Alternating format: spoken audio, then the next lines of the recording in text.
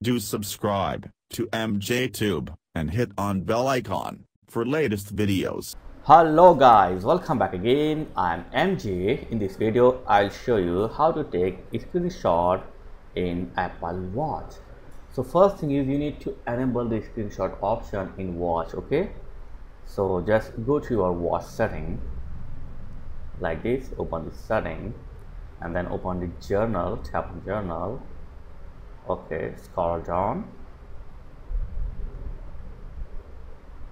So here you will see the option screenshot, tap on it and enable the screenshot.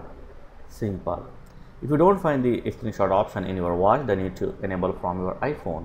So just go to your iPhone, open the watch app in your iPhone. Okay, so open the watch app in your iPhone like this. Go to journal, same thing, tap on journal.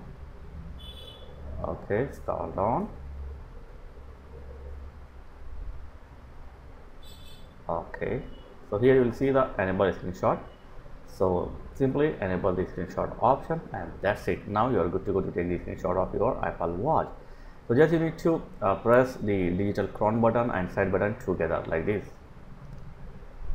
So press the digital crown button and side button together and your screenshot will save in your iPhone.